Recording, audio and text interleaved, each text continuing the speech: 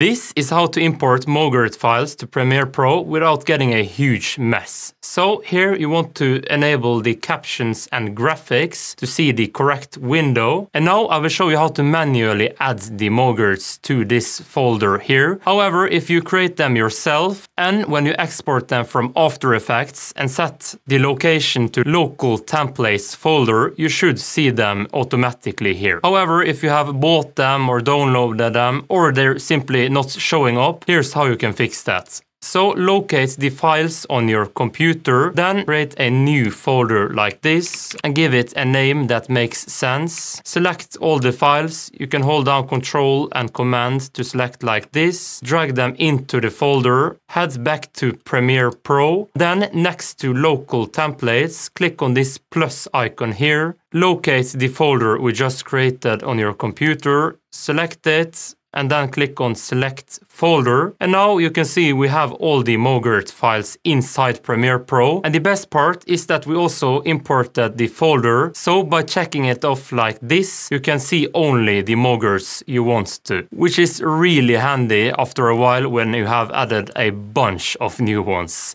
Give the video a thumbs up if you found it helpful, and thanks for watching.